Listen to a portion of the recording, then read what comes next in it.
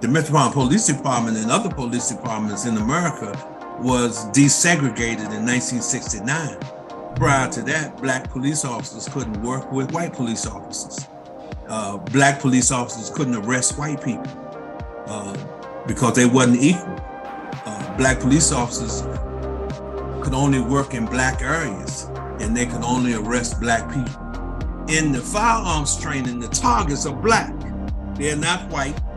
It's not a mobile training. It's not a virtual training. It's a training where you stand behind a pole or a wooden barrier and you shoot at a black target.